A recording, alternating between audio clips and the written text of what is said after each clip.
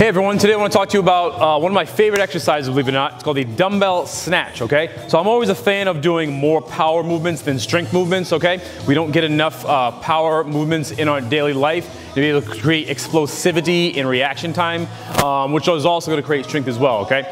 So a dumbbell snatch is a great way to get triple extension, all right? Which is a fancy word to say driving all that force from this position all the way up, all right? Which is very useful for, you know, running up a hill or jogging to your car in a rainstorm. So being able to apply that power to the floor very fast and very rapidly will yield you power, okay? So the dumbbell snatch, what I coach people to do on is to make sure that you're starting that dumbbell in line as close as possible to your body, all right?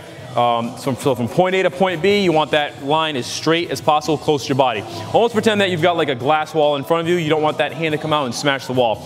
So when you're starting your snatch, okay, you want to think about everything that you normally think about when you're hinging to move weight off the floor.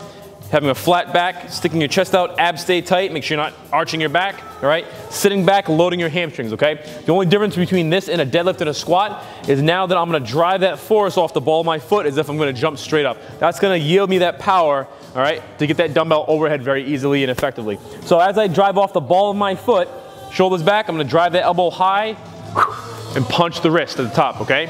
So what I'm doing with my arm, I'm making a whip out of my arm as if I'm gonna whip somebody with a towel. It's the same movement going overhead, okay? So there's no rotation of the wrist. Sometimes people try to like turn the wrist and then the dumbbell goes all over the place, all right?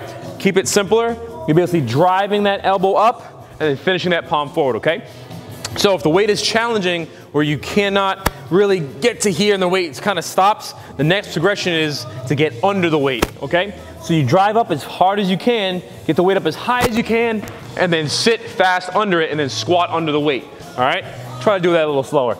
So I'm gonna drive up and then dip under the weight, all right? That's only used from the weight, it's a lot more challenging, all right?